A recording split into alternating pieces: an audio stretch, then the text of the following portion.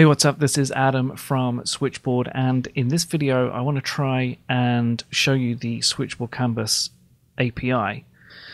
So to do that, what I've done is I've made this template.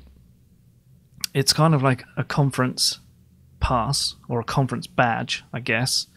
It just has some nonsense information on it, a picture, but crucially it has a photograph and the name of a delegate, somebody that would be attending the conference. And I want to use the API to kind of quickly show you how you can replace the data on this image and create new images by replacing the data with new data, with new information. So we need a couple of things to do that. And the first thing we need is some way of calling the API. Excuse me. Now, if you have access to a developer resource, then this is something that can be done programmatically. Somebody can write code to call the API. But you can also get tools that can call an API just from your computer. And one of those tools, very popular, is Postman. These are affectionately known as REST clients. They're called REST services or APIs. That's basically just sending some data and sort of having a look at what the response is. Another one is Insomnia.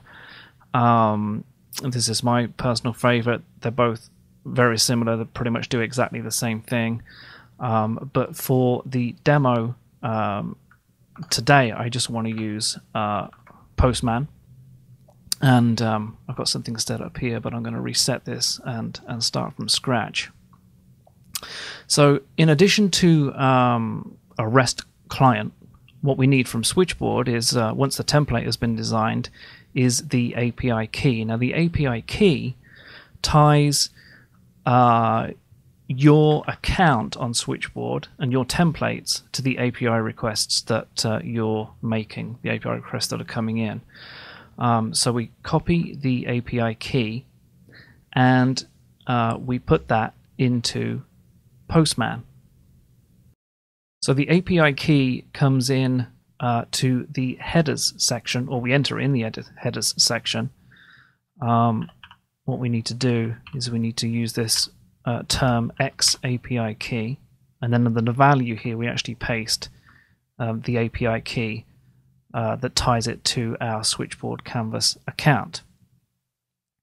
Now we're sending some information to the API. We are in fact posting some data. So in this term or verb here, we drop this list down and choose post.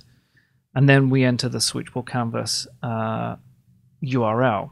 So that is https api.canvas.switchboard.ai. Okay, so we've got the URL, we've set it to post, and we've put the API key in. The next thing we need to do is tell it exactly what we want to send. Now we do that by sending a JSON here. This is JavaScript object notation. This is really just some text that gets sent to the API that tells it what we want to do. And in this case, we want to call our conference pass template and create an image from it. So, as I said, we specify the template name, conference pass. We just jump back into Switchboard here. You can see the API name of each template that you have is on this screen here. So back in Postman, we specify template, conference pass. And then what we can do is specify a number of sizes. Now the sizes are the resolutions that the images will be created in, and depending on the tier of Canvas product that you are subscribed to, you can create up to 5 images per request. But for this example, I will just do 1 for now anyway, 1080, and I'll set the height here to 1080 as well. So this is really all we need now.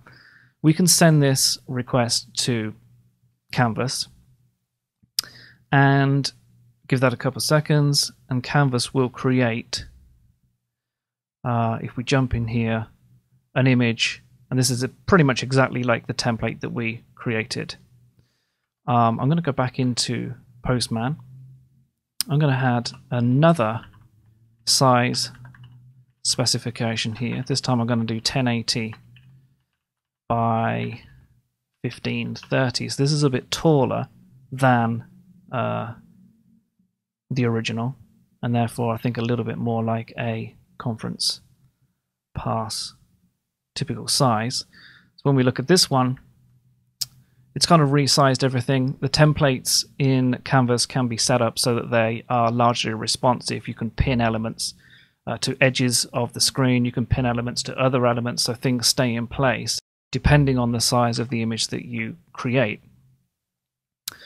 Okay, so now what I'm going to do is, instead of multiple sizes, I'm just going to come back to one size. And now what I'm going to do is specify new data for some of those elements that are in the design. So the first thing I'm going to do is change the name of the delegate. So that element in the design, in the template, is called delegate. I'm going to come in and override the text property, and I'm going to specify a new name. Say Anna Delaney. I don't know where that came from, but it's as good as any name. And then another thing I'm going to do is change her photo, or the photo that's in the template there. I'm going to specify a new URL for the photo.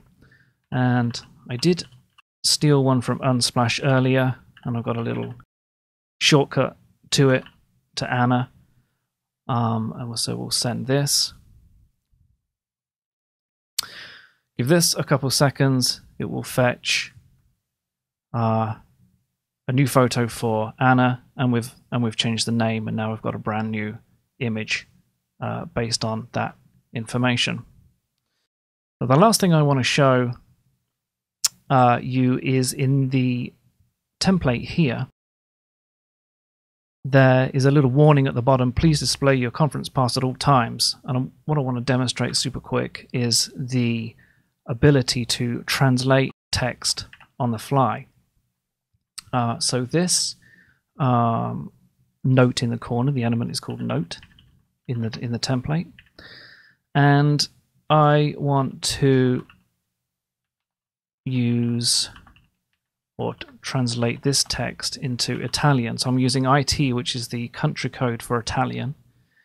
And if we send this, give this a couple of seconds, what we should see is the note here in the bottom right corner translated into Italian.